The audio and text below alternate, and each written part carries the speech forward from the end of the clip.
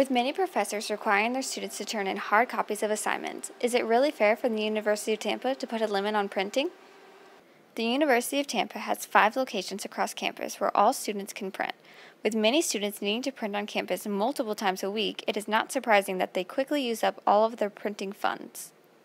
I'm in script writing, one, and I did script writing last semester, and I have to print out 45 pages at a time sometimes.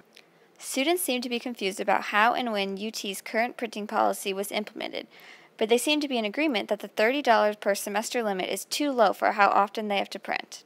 I don't think it's a fair policy, especially as a senior who has been under a different policy, to suddenly in my last semester of being on campus having to adhere to a completely different policy. It's hard.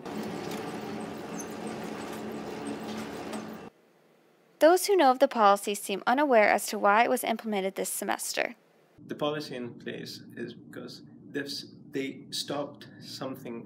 The university stopped charging students for the papers, but they realized that students do not care how much they're printing, and they would keep printing until they would print books, 400 pages books that they won't use. Sometimes they don't even take it with them. They just keep it in the printer.